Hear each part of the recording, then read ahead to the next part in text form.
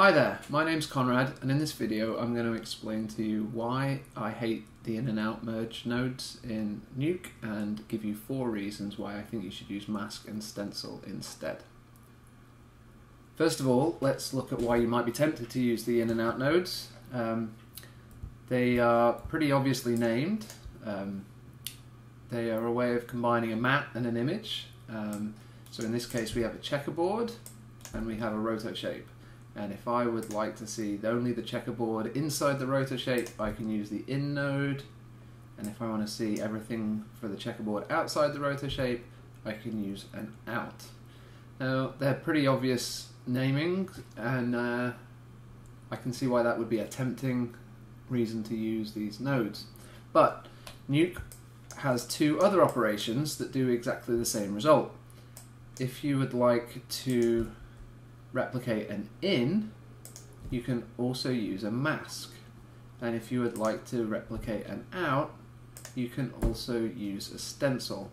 Now, these mask and stencil operations give you the same results as the in and outs, but the difference is how you connect the 2 images to the merge node in the first place.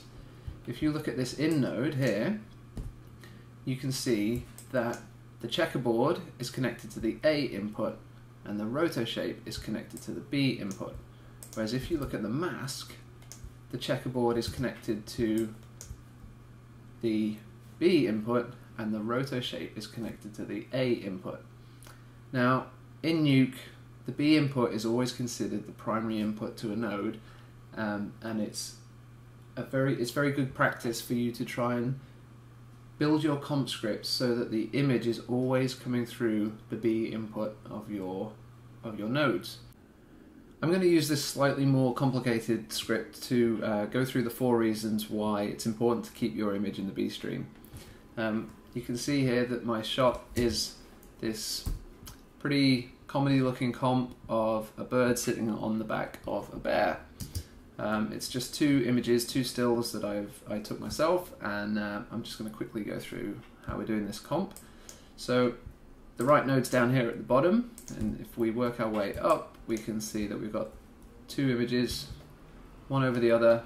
We've got the bird over the bear, and this is the result. Now, when you open a script that perhaps you haven't worked on for a while, or perhaps you picked up from another artist, the first thing you usually need to do is to figure out what's going on in the script.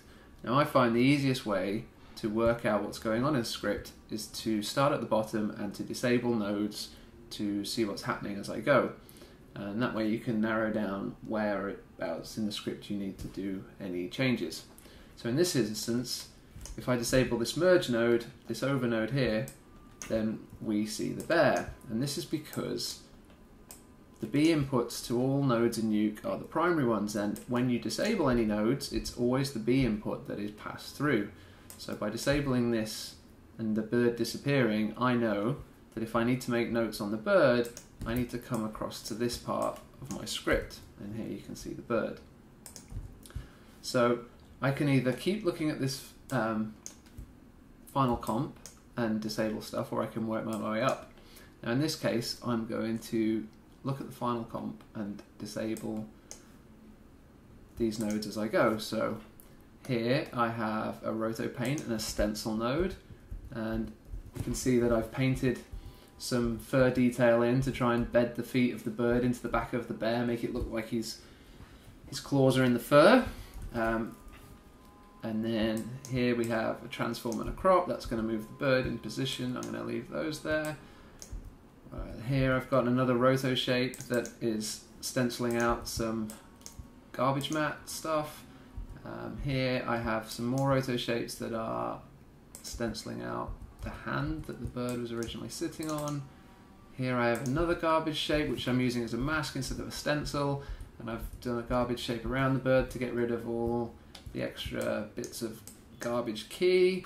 And then up here I've got a copy and a pre-malt which is coming from my Kia. I was actually pleasantly surprised that I could pull a reasonably good key using the IBK key, considering the background's pretty dark and and inconsistent, but I got a pretty good starting key in the first place. I didn't want it to be perfect anyway because I needed to show you how these garbage mats were going to work. So by disabling these nodes and working my way up the tree, I can figure out what's going on in the script and where I might need to make a change. Now, I've got the same setup over here, which, if you look, gives me exactly the same final image. But in this setup, instead of using masks and stencils, I'm using ins and outs. So let's see what happens when I disable nodes as I go along here. So here I'm viewing my final comp, and we see the bird with his claws sitting nice and deep in the fur of the bear, and I get to the first node. If I disable that, you can see that Nuke is reading the B input instead of the A input, because that's what happens when you disable a node. But the B input in and out node is not the final image, it's the map. So instantly everything changes and it all gets very confusing. Same thing happens up here. If I disable this garbage shape, which I was using to get rid of some of the rough bits of key, if I disable this, you can see that I get this weird black shape where the roto is, rather than if I did it over here, if I disable this node, I get the bits that are being masked out, which makes much more sense to me. This is a much more logical result from disabling nodes. And if you're trying to figure out someone else's script, you know, it's 10 o'clock at night, it's Friday, the client's kicked this shot back and asked you to change the colour of the bird, and the artist who did it the first time round has gone home, and you get asked to make this quick change, and you go through the script and you start disabling stuff to try and figure out what's going on, and you see results like this. It makes no sense, and it is very frustrating. So disabling nodes is reason number one as to why I think it's important to keep your B image in the your main image in the B input, and why masks and stencils are better than ins and outs. So along with disabling nodes, preferring the B input, the mix also prefers the B input. So if I mix down this node, you can see that I'm bringing back some of what's being masked out, and perhaps this instance down here where I'm embedding the feet might work better. So maybe we want to see, you know, some semi-transparent fur, and we can use this mix here to mix back the transparency of the fur that's going over the claws. Maybe we want it halfway. Okay, so you know, that's a very reasonable use of the mix slider in there. If I was to do the same thing in an out node, when I mix the slider, remember that it's mixing back the B input. So instead of mixing back some of the image, it's going to start mixing back the matte, and actually the whole bird's going to go semi-transparent.